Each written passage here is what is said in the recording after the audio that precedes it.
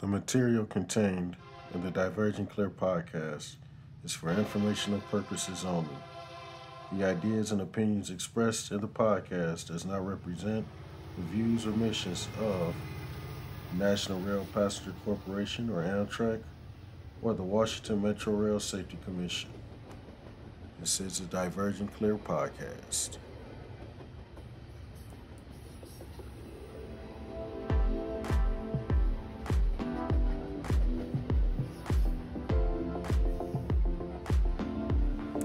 Approach diverging, milepost 20.04. Diverging clear, milepost 20.06. Welcome to Diverging Clear, your transportation podcast, with your hosts William Moore and Jermaine Walker.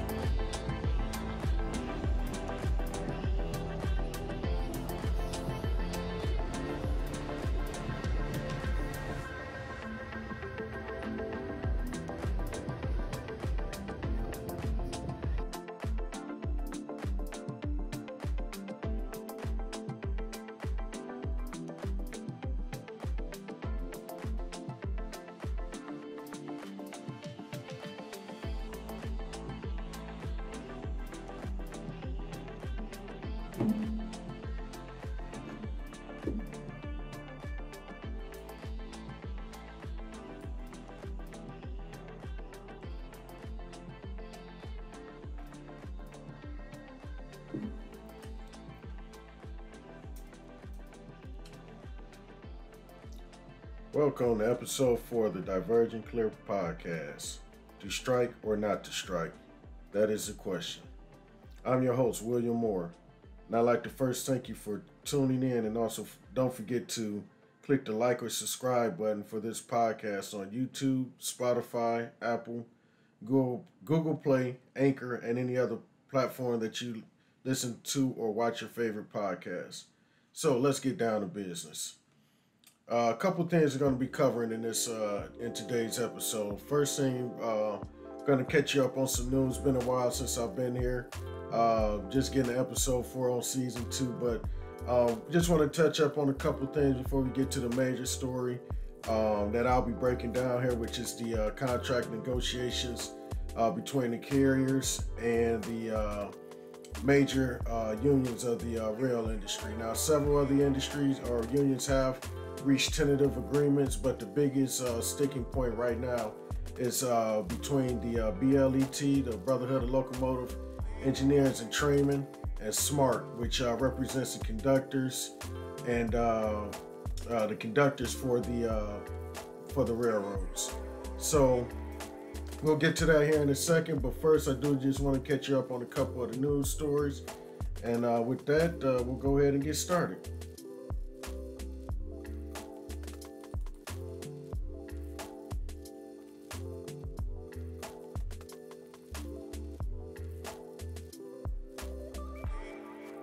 So the first story we're going to cover is going to deal with the STB concerned with service troubles that could impact the grain harvest season. Now, the STB is well aware of what the implications have been with the lack of resources the railroads have been providing to be able to provide reliable transportation. So this is just a little tidbit. This is from Progressive Railroading, their Rail News Wire. This was on August 22nd, 2022. And this story says, in light of the recent freight rail service problems, the Surface Transportation Board is expressing concerns about the Class 1's ability to meet grain shipping demand during the upcoming harvest season. In an August 18th letter to the Class 1 executives, the board said it was looking forward to hearing from them. It was looking forward to hearing from them at the August 25th meeting at the National Grain Car Council in Kansas City, Missouri. Created in 1994, the council provides information on current and emerging issues related to transportation of grain by rail, as well as marketplace conditions affecting supply and demand for the U.S. grain. The council members include representatives of the Class 1s, large and small grain shippers, short lines, and private rail car industry. The council advises the board on prevailing and operating conditions in the rail industry, as well as railroads' preparedness to meet the demand, the STB letter states. The board is particularly interested in your reports related to your preparedness to meet the demands of the fall harvest as it begins to ramp up in September and extends through the turn of the year, the letter states. In light of current challenges affecting our four largest Class 1 railroads, the board is concerned about the Class 1 railroads' ability to meet grain shipping needs and is highly focused on whether railroads will have sufficient crew, locomotive, and equipment and capacity resources along key corridors supporting domestic and international markets. In addition to hearing from the Class 1s, the board is interested in the views of the NGCC shippers, short line and rail car industry members on these issues. The STB members wrote. So basically what has been causing our supply chain issues continue to worry the STB to make sure that they'll be able to handle the grain harvest season, the 2022 grain harvest season. You're seeing some trends in the right directions in certain areas, but I definitely can understand why the STB will be concerned. We'll keep an eye on this. We'll see if the railroads are going to be able to meet these challenges of the for the grain harvest season coming up. Next story I want to just touch on here briefly is Class 1s report slight uptick in July employment levels.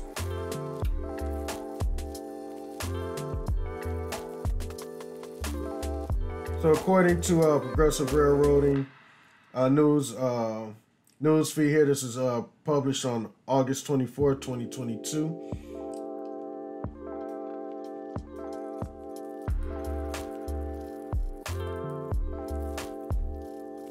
It says Class 1 employed 116,407 employees in the United States as of mid-July, which represents a 0.13% increase compared with June employment levels and a 0.64 bump from the July 2021 levels, according to the Surface Transportation Board data. 3 out of the 6 employment categories logged month-to-month increases. They were executives, officials, staff assistants, up 0.097% to 7,838 employees. Professional and administrative up 0.47% to 9,905, and transportation and engine crews up 0.36% to 48,252. The 3 categories that logged decreases were maintenance of equipment in stores, down 0.33% to 17,324 employees. Maintenance of way and structures down 0.26% to 28,417, and transportation other than train and engine down 0.09% to 4,671. Year over year, the 2 categories posted increases. Executive, officials, staff assistants up 7.0%, and transportation, T&E, train and engine up 1.59%. The following categories posted decreases, which is professional and administrative down 1.8%, transportation other than train and engine down 1.27%, and maintenance of equipment in stores down 1.1%. Maintenance of way and structures was down 0.034%. So what does that mean? In short, what it means is that the railroads are hiring, but not fast enough. It's I guess would be the Cliff Notes version of that report. And just to give people just kind of it was a time where if you got called by the rail industry to come work, it was like you hit the lotto. They called it was kind of proverbially called the railroad lotto. everybody wanted a job there, but everybody don't get an opportunity to work for the railroads. But that's how it used to be. Now it's not quite that way.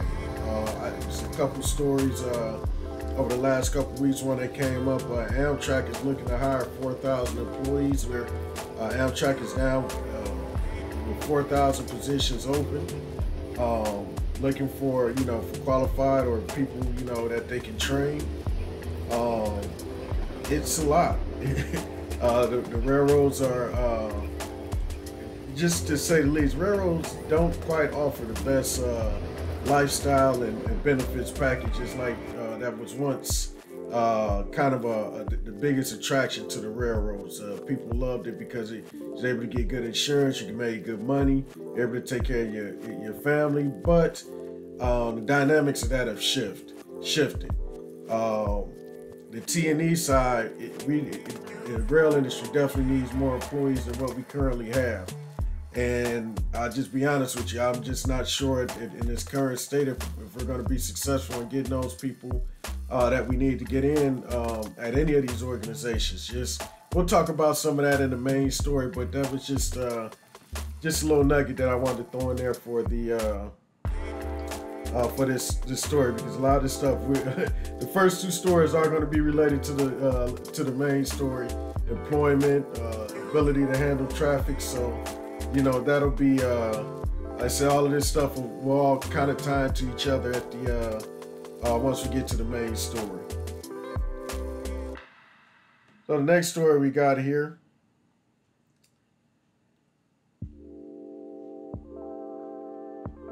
Give me 2 seconds here.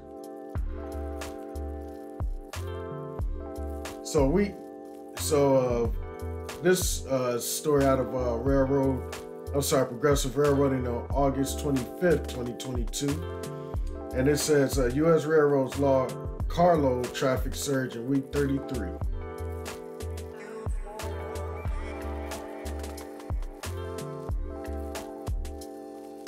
So U.S. carload volume rose 2.9% to 237,404 units in the week ending August 20th compared with the same week in 2021, according to the Association of American Railroads data. The railroad's intermodal volume fell 2.4% to 264,144 containers and trailers during the week compared with a year ago.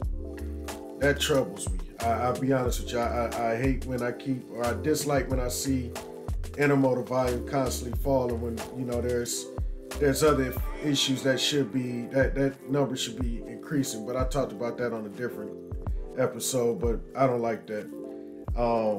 That's got to change. Carload and volume intermodal volumes combined, U.S. railroads logged 501,548 carloads and intermodal units of 0.1% increase. Not even a full percentage point. 7 other carload commodity groups that the AAR tracks every week posted increases. They included coal, up 4,321 carloads to 68,280. Grain up 2,825 carloads to 20,974, and farm products excluding grain and food up 2,128 carloads up to 17,031 cars. Commodity groups that posted decreases included miscellaneous, down 1,951 carloads to 8,600 carloads even. Metallic ores and metals down 1,248 carloads to 22,270. Petroleum and petroleum products down 627 carloads to 9,681. So those are the numbers. I know it's a lot of rattling off of statistics, sort of, kind of, but what it shows is that for the most part, the traffic volumes are remaining steady. Certain areas, and that's just the fluctuations of the supply chain needs and for critical raw materials and different things like that. So nothing too concerning, except for I always point out the drop in intermodal. That just for the life of me, I hate seeing stuff going off the rail and possibly being rubber tired instead of being moved by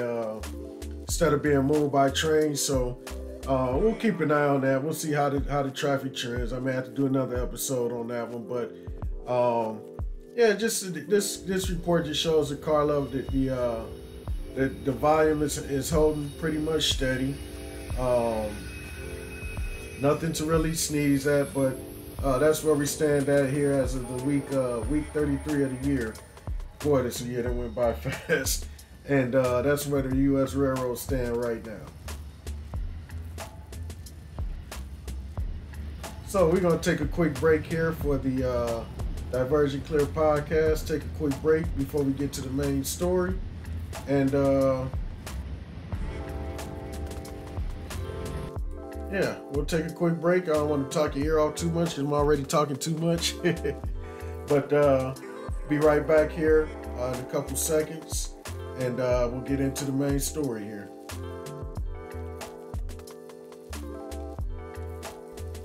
Divergent Clear is sponsored by EME Rail Solutions, LLC. We don't own rail cars, locomotives, or tracks. But if you do, we provide cutting-edge solutions to maximize your assets. Visit us at emerail.net to learn more. Divergent Clear is also brought to you by Three Kings Freight Brokerage, LLC. Visit Three Kings Freight Brokerage, LLC.com to learn more about their services. And welcome back to the Divergent Clear podcast, episode number 4. To strike or not to strike? That is the question. Don't forget to click the like and subscribe button for the Divergent Clear podcast on YouTube.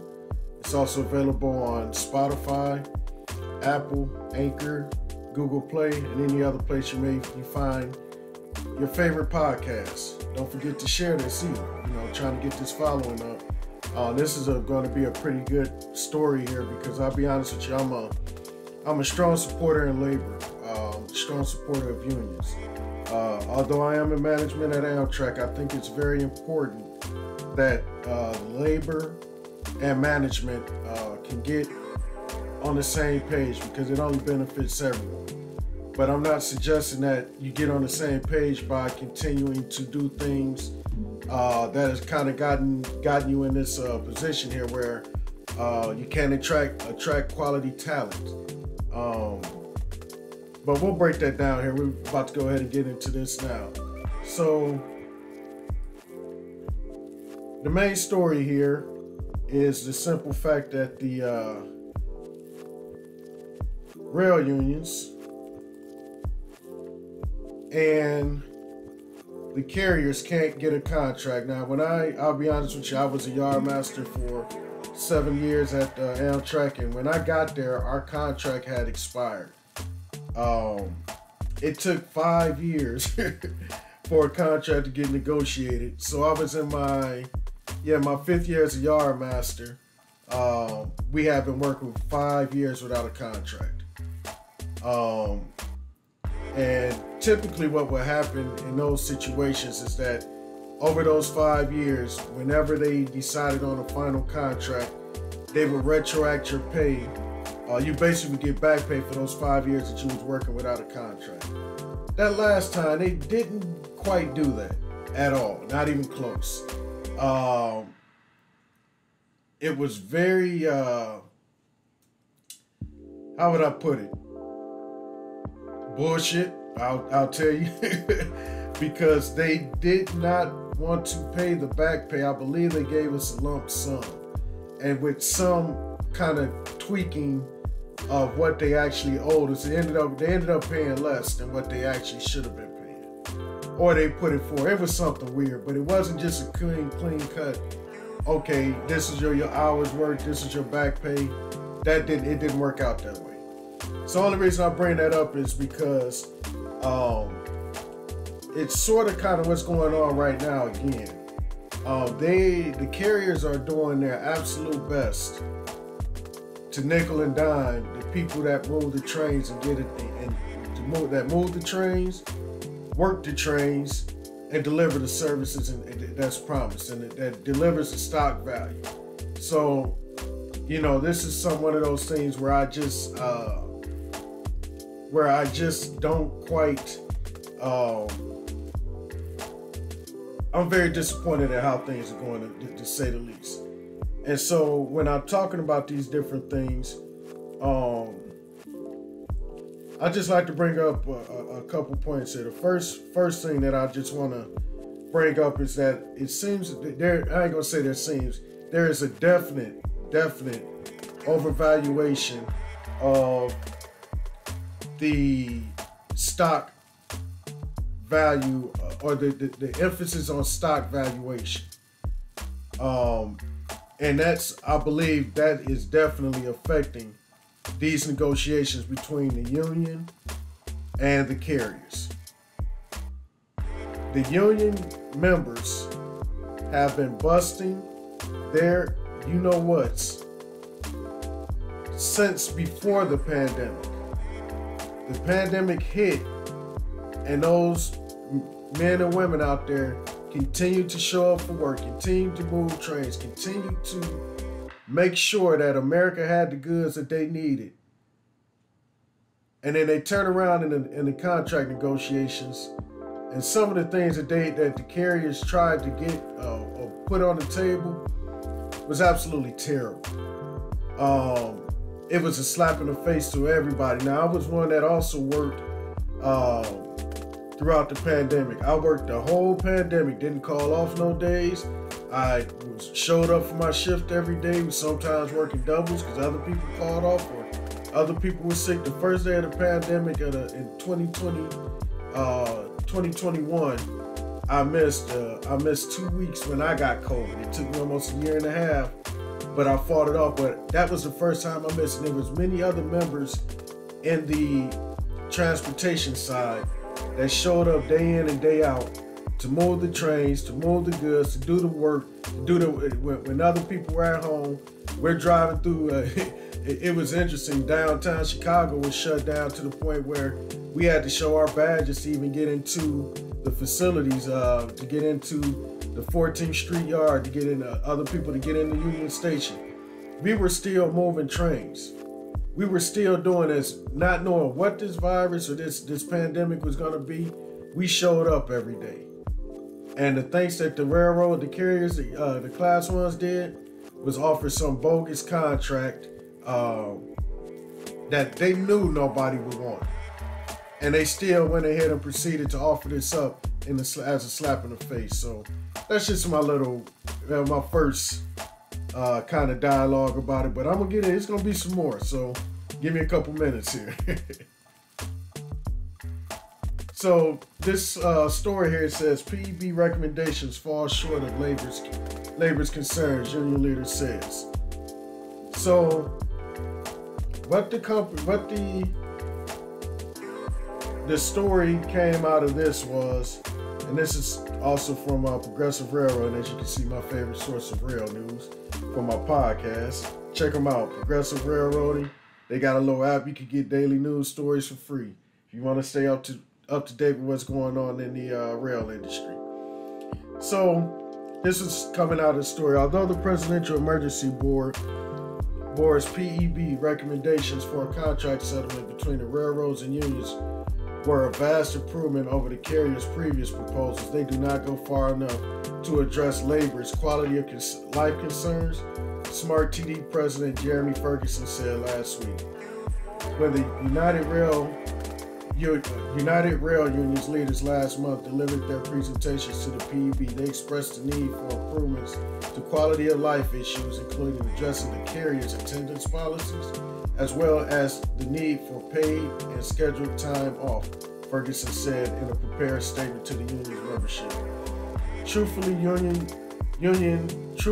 union negotiators feel level of disappointment with the PEB's recommendations, falling short of many of our requests, Ferguson said. And although the PEB recommended what would be the largest compensation raise that rail labor has received in 47 years, it falls well short of our proposed benchmark to provide our members a rate of pay of which they are deserving and that will attract new talent, he said.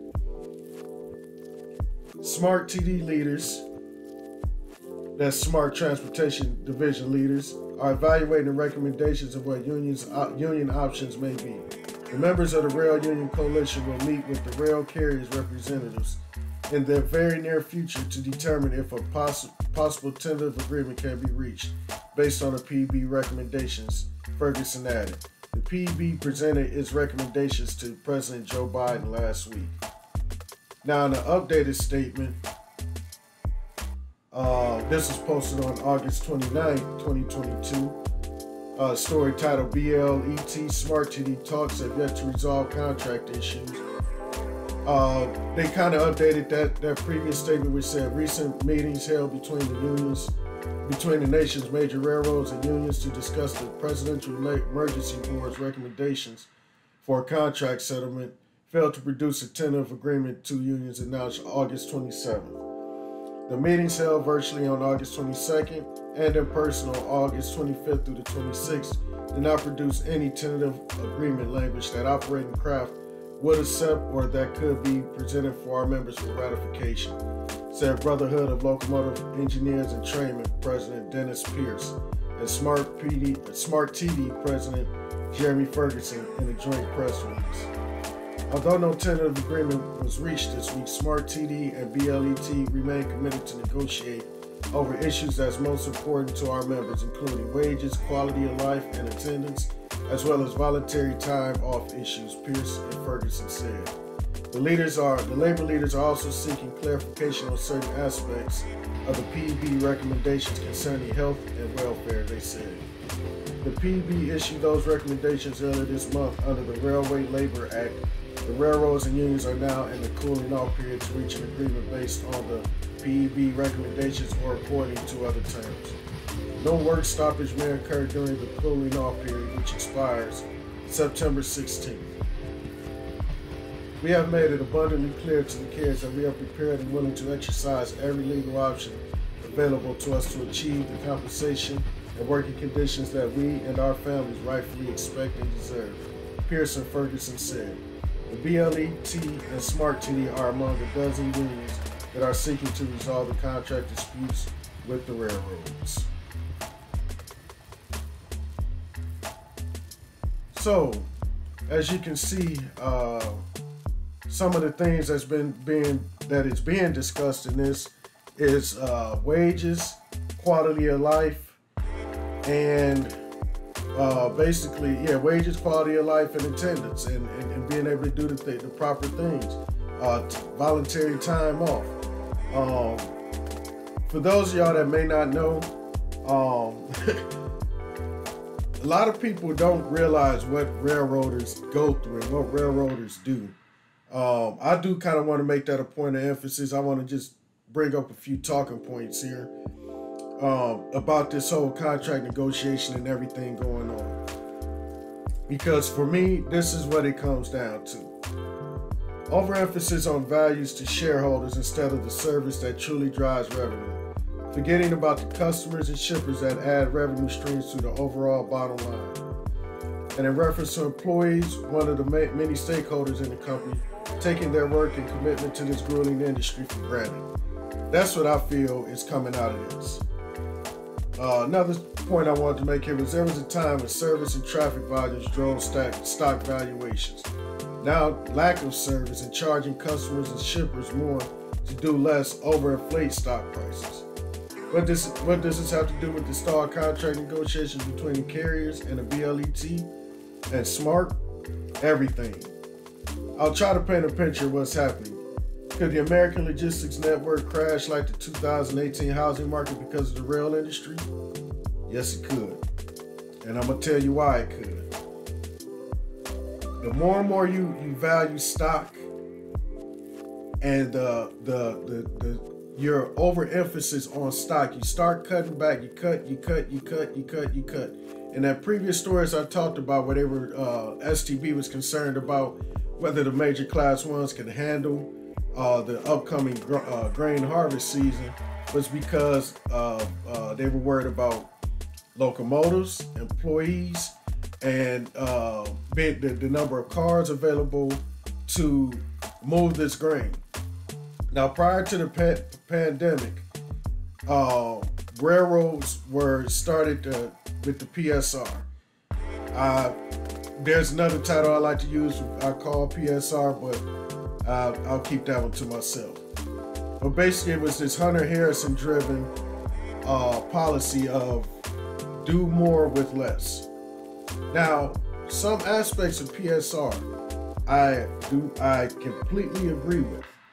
I like certain things, certain aspects of PSR. But just like anything else, you got your positives and you got your negatives. You got your pros, you got your cons. One of the biggest things that they did was they started to lay off people when the economy would just soften a little bit. It wouldn't even go into full recession. But they started axing or not replacing, backfilling people that retired. That's what they like to call attrition. When the attrition rates prior to the pandemic, a lot of railroaders were getting towards retirement age. When those guys retired, they never backfilled those positions. So they basically shrank their rates by sort of, well, I ain't gonna say it's all been that, but a lot of it has been. But they shrank the ranks of T&E employees by either not backfilling or understanding that there was going to be a need and never putting people there. That's one thing. So one of the other points why I talk about could it cause major crash, and this is what the T&E and the SMART and BLET are fighting for, could it cause a crash? And the thing is, like I say, even during that time, they were mothball, or they were storing locomotives, or selling off locomotives. So they started moving trains with fewer locomotives, and they had no backups or no. If traffic was to pick up, there was no way for them to bring those locomotives out of storage quickly enough to get them up and ready to be able to handle this additional traffic. Now, there was a couple factors in that. At that time, that was when PTC was being implemented. Now, some of these locomotives, I believe, were going to have to be retrofitted to be able to allow for PTC to be put into them. Maybe that's why a lot of those were mothballed or put in storage. That's true. But at the same time they were doing this, the value of their stock was climbing. So the dividends were going up, the value of the stock was going up. So as they shrank and reduced costs there, the stock was continuously climbing because, operating ratios were getting down into the low 60s. And what the operating ratio is how much money does it take for a percentage-wise, does it take for a railroad to make $1? So most of the railroads, for every 59 cents they spent, or the best ones was operating in the mid 60s to upper 50s even. So in those, the operating ratio, so it says for every $1 we make, it takes us 62 cents or 63 cents to make that $1. Now that's a vast improvement over where it was in the early 2000s, late 90s. Some places was operating as high as in the upper 70s to 80s, for it would take 80 cents to make $1. So some of this stuff did in PSR was it did reduce that operating ratio per se. And I say per se for a reason, because it was taking them less money to make $1. So that extra money that was being shaved off to make $1 was being returned to the stockholders, or being or stock buybacks or paid off in dividends. So that's where the stock valuation, those numbers were being driven from. They were also cutting back on capital investments, their capital programs, which is maintaining locomotives, which is maintaining or improving infrastructure, which is just overall major capital spending was also being trimmed down for late 90s, early 2000s, prior to the housing crash. Railroads was reinvesting what they were making, and it was paying off. It was a constant cycle. They would have good year this year. They would reinvest it next year. Then it was just a constant climb. And then it started going back the other way, where they was making more money. Now they started investing less and less in their capital. Now, understanding that if they've been doing capital improvement projects, some of that stuff will be good. So you can cut back on it. However, there's always a caveat to that. Everyday maintenance, yearly maintenance, things that you have to do to keep your state in good, your railroad in a state of good repair, that doesn't go away. That's almost a fixed cost. But even some of that stuff is being trimmed back, and you can see from some of the numerous derailments and almost daily derailments that we're having out there. A lot of these derailments are caused by tracks, bridges, or what have you, broken rails. You know, some of these things are just happening. That's the nature of railroading. But I can tell you, you've seen a large number of that over the last couple of years that you didn't see in prior years. Now, there's, like I said, I could be making an assumption, but I'm just telling you, there's been a lot more derailments over the past few years than there have been probably in the prior 20. It appears to be that way. Excuse me. So that's one aspect of what I'm talking about, of why it could cause, the rail industry could cause a logistic networks crash, similar to what happened with the housing market. Because with the overvaluation of that stock, you're constantly focusing on that and not focusing on the people that actually bring the value to the stock, which is your shippers. If they ain't moving stuff by your railroad, you don't have a railroad. Your train and engine service. If those guys aren't there to move the trains, the customers aren't going to get what they need.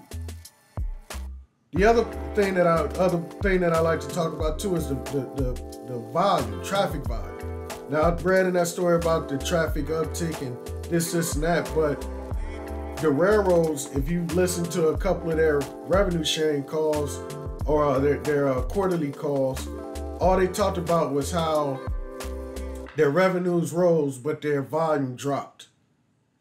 That should be a red flag right there.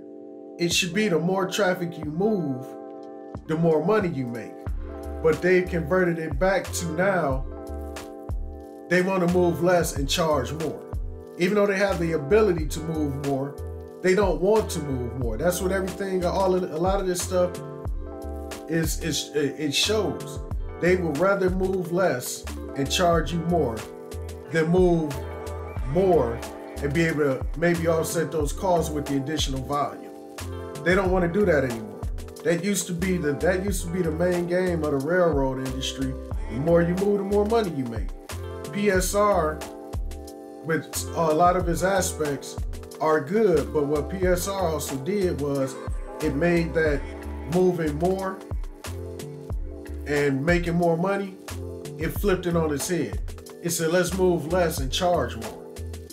So now you're able to idle locomotives, you're able to idle cars, you're able to charge the shippers more. So you're doing more for less. That's basically what it comes down to. So why am I mentioning all this? Because all of this is affecting what we're seeing right now, especially with these contract negotiations between the SMART TD and the BLET and the carriers. Now, one of the things they mentioned was the lifestyle, a quality of life. I'm gonna tell y'all, railroading is not for everyone. It's a lot of people that started when I did that ain't there no more. I'll just be honest with you. They could not. The lifestyle is grueling. It is grueling. I used to tell people after I'm working doubles, I work doubles in that tower, and I would look at people. I'd say, "Y'all lucky I love railroading. Y'all lucky I love what I do." Because the amount of time and commitment that I have given to this industry in 18 years, most people would have quit probably after year 2. Or probably would have quit after they got dragged down the track by a train car and almost rolled. That's a different story for a different episode. But the railroad is dangerous. just because you don't, it don't make the news every day. It doesn't make the news every day because railroading, the people out here do what they're supposed to do on a regular basis, on limited amount of sleep, on limited all kind of hours of the day.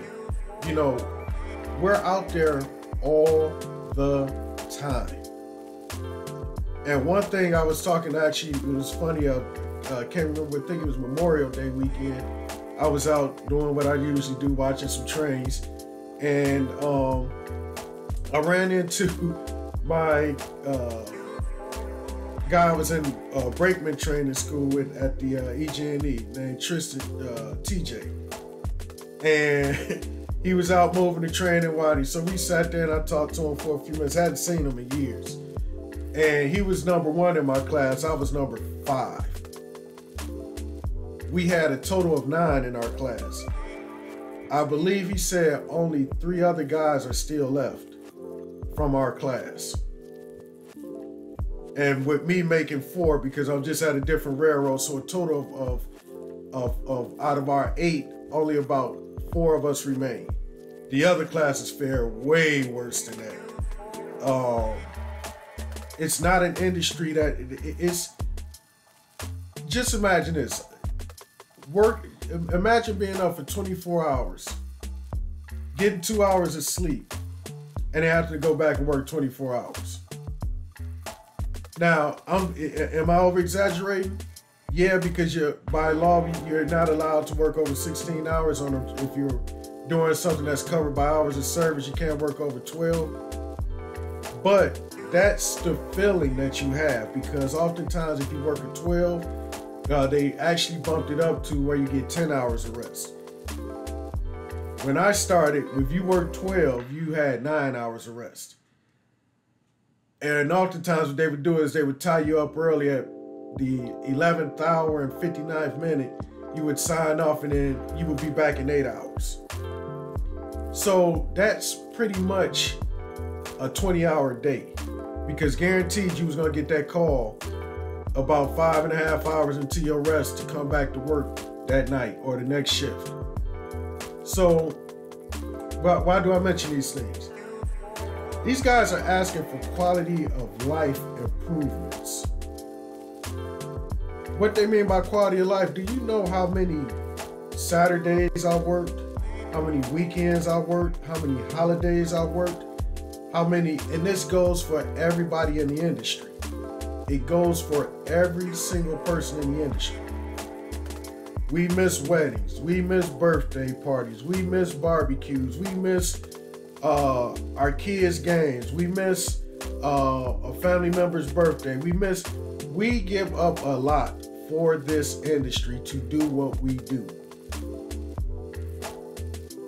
All these guys are asking for is quality of life, quality of being able to schedule. And I talk about this all the time. This is not the 1920s and 30s. We're in the 21st century. We got to start, as an industry, start thinking about the railroads in a 21st century type of manner. Why do I say that? Because we do still have agreements that date back to the 1920s that's on the books in our contract labor relations, in our contracts, written rules. That makes no sense at all. My strong purpose, which I think will help improve railroad attendance as a railroad scribe, all people mark off all this. Give people rotating weekends. They could schedule it, they just choose not to. Go in seniority order. But make it where guys can actually have time to work or to have a weekend off once or twice a month. I guarantee your numbers will go up, because I guarantee you most of your mark-offs are coming on the weekends, where people have to call off because they want to do something with their family. What is so horrible about that? What is so horrible about guys been wanting to go to work and do their job, and also being able to maintain a quality of life? Now, everybody don't have families, but people have other things that they would like to do on top of work. This is not, I keep saying this, I emphasize this when I talk to the people, to some of my, this is not the 1950s. People, especially after the pandemic, but even leading up to, people wanted to be able to do other things outside of just going to work. There's much more to life than just work. I'll give you another caveat here. Most people probably don't realize that training engine crew, T&E, locomotive engineers, conductors, assistant conductors, yard masters, no sick days. If you don't come to work, or if you don't take a vacation day, which it's rare that you're able to take one, you don't get paid. So if you are legitly sick and you call off, or you're legitly exhausted and you call off, you miss a day's pay. Who can afford that? So now you're putting people even at more risk. That's why until some of these places start putting paid time off for COVID, if you caught COVID, people were coming to work because they had to. Because if you called off, you were not getting paid. It's been like that. There's no reason in the 21st century should any employee not have paid sick time off. Everybody talking about, oh, well, y'all make this and that. Yeah. But guess what? We don't have sick time.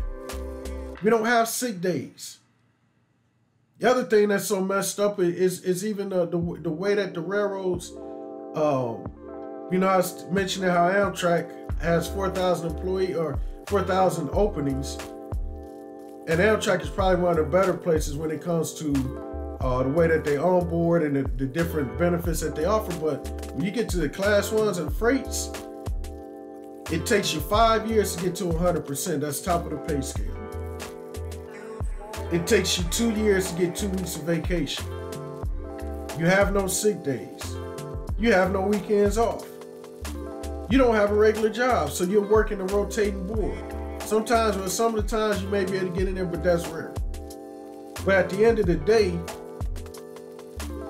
you are being pounded and you're being asked to sacrifice, and they're not willing to sacrifice for you.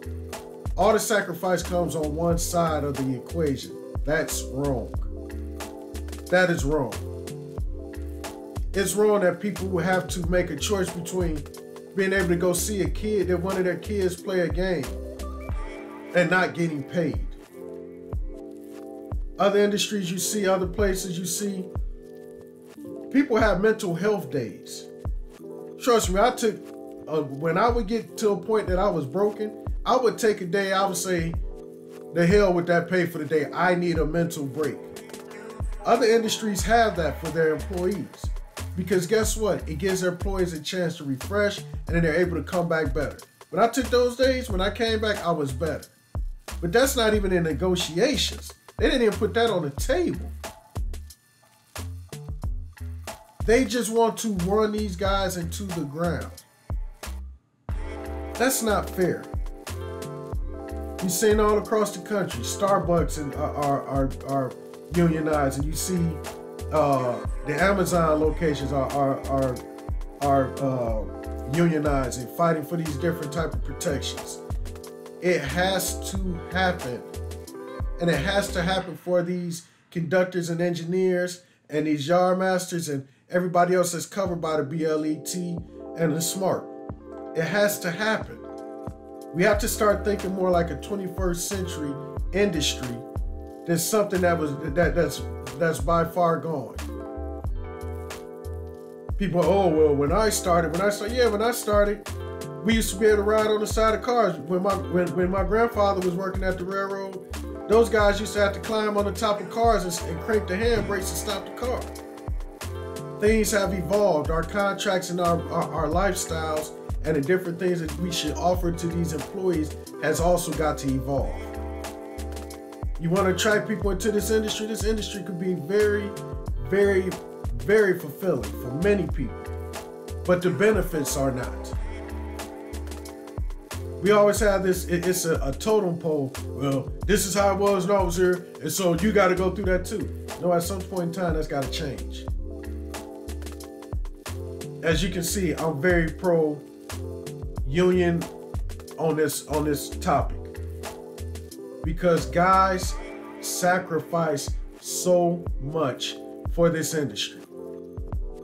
So much for this industry. People that lost wives, people that lost, husbands, people that lost partners, people that lost, then gave so much because they were always out on the railroad. It's time, and at this point in time, people don't want to sacrifice that anymore. And I understand why.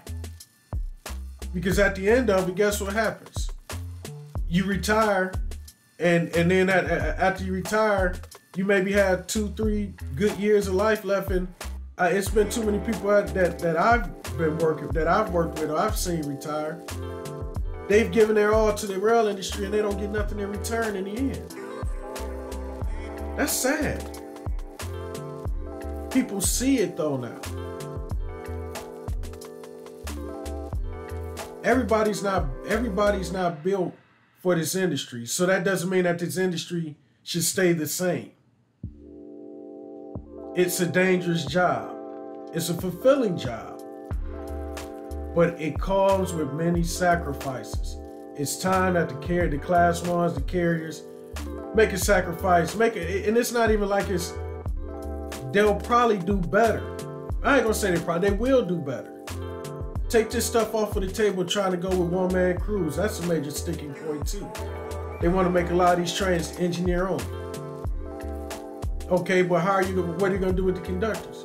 What are you gonna do when you got a 12,000 foot train with an engineer on it and the train goes into emergency? What are you gonna do in that case? Oh, is the PTC gonna help? Is PTC gonna help in that?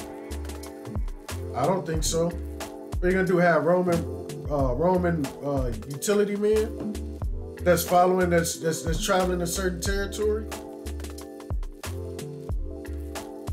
All of this stuff hasn't been put on the table. You want one-man crews, but you haven't even proposed buying out that position.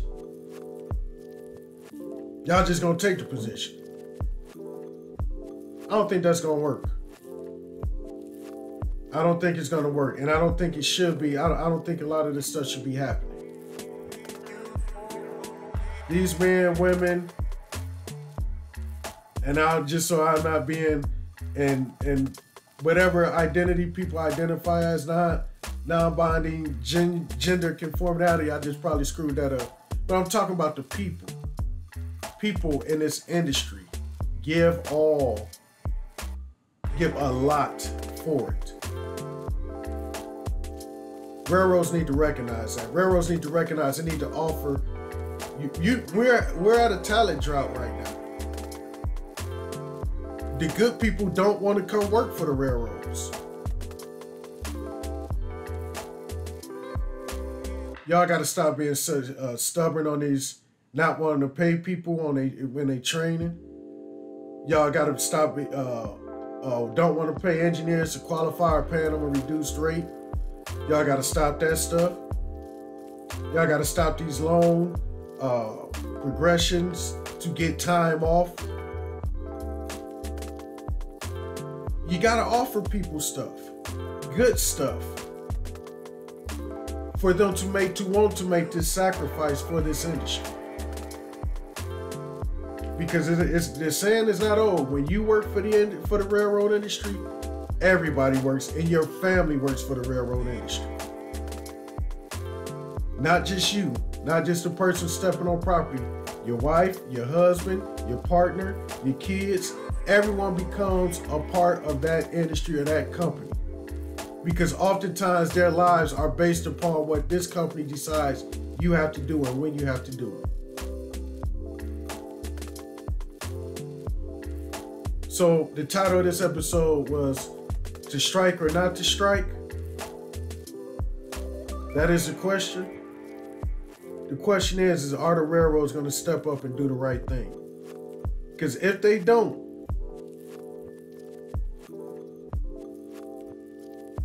it's gonna be a strike. Do our supply chains in our nation need that? Nope. But I don't think the union should bow and take a terrible deal without those improvements to quality of life, voluntary time off. They need that. We need that as an industry to get good people and keep our people fresh.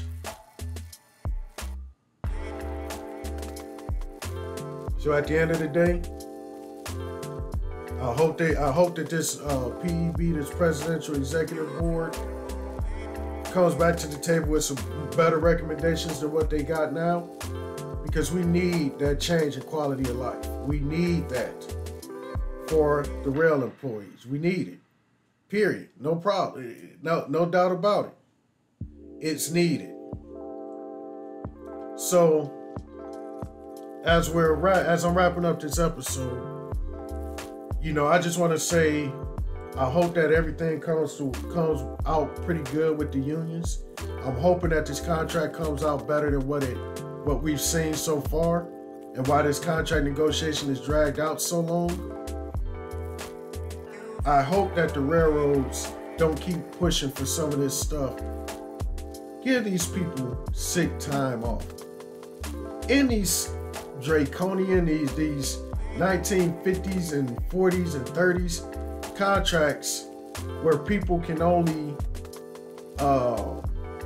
it takes you 5 years to get to 100%. And they step foot in that door and they get qualified. Once they come out of training, put these people at the full pay scale. Like, it just doesn't make any sense. Give these employees sick time. Give them paid sick time. Whether it starts with 5 days, 10 days, give it to them. They deserve it. After what we all just in this industry went through during the pandemic,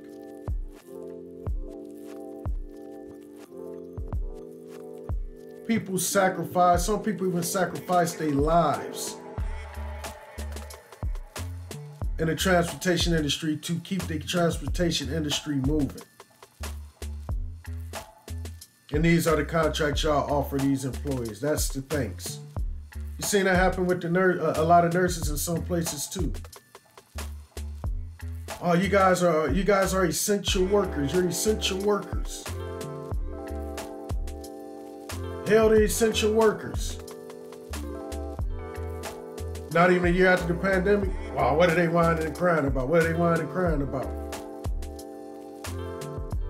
We are very quick to forget the sacrifices that people made. That was a shout out to my nurses out there too. Nurses, doctors, all y'all that did y'all thing. While y'all were out there working, so were we. As y'all were saving lives, we were moving materials to hopefully keep people alive.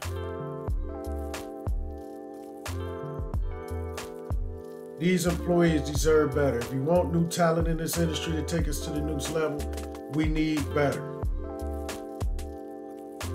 We need better ways to promote people throughout the ranks. Advancement is tough in the rail industry. Trust me, I know firsthand.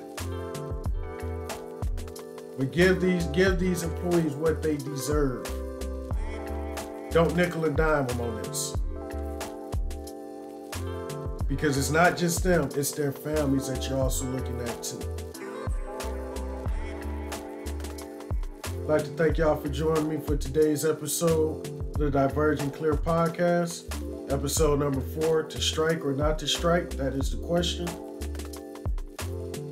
I don't know what the answer is, but I sure in the heck gave you some hints as to what mine would be. Carriers, class 1s, y'all got to step up, do the right thing. Where y'all do it, don't quite have the faith in you, but we'll see what happens. Remember, click like and subscribe on YouTube. Don't forget to share this stream, share it to your buddies, share it to your rail fans, share it to everybody. I want everybody to be able to hear what this railroad life is like, what we sacrifice, why these contract negotiations are not even close to being fair. People sacrifice for this industry. Time for them to do the same thing. Let me be quiet. I'm gonna keep going on with this. So don't forget to quick like and subscribe on the YouTube. Remember, I'm available on audio on Spotify, Apple, Google Play, Anchor, any other place that you can get your podcast. Eventually, I'm gonna switch over to be able to do this and upload this on Facebook. I guess I got to start doing that too. But thank you for tuning in. Leave your comments. Remember, you can follow me at Divergent Clear Podcast on Facebook.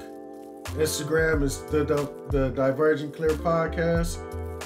I'm sorry, Divergent_Clear_Podcast on IG.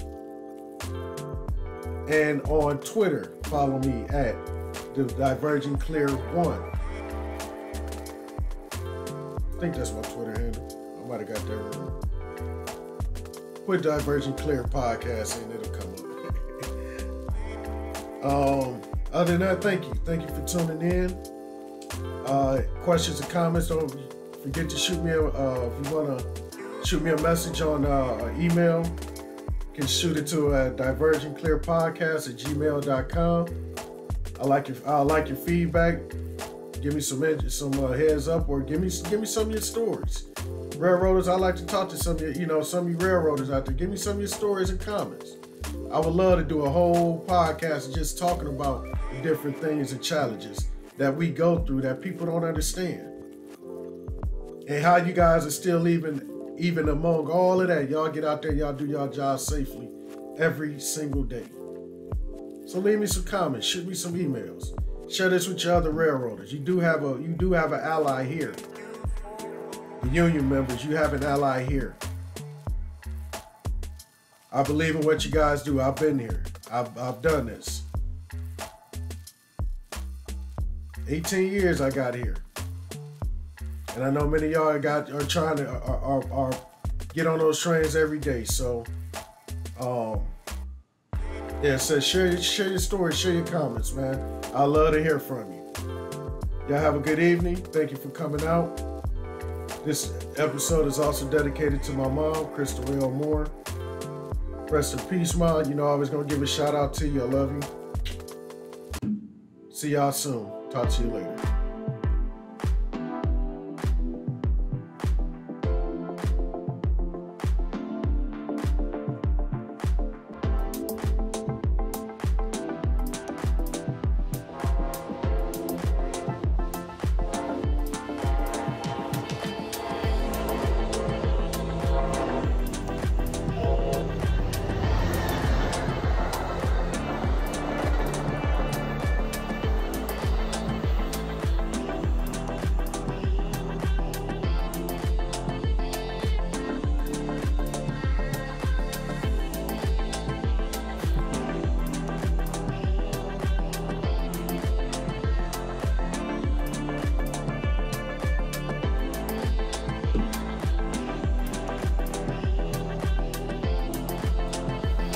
Divergent Clear is sponsored by EME Rail Solutions, LLC.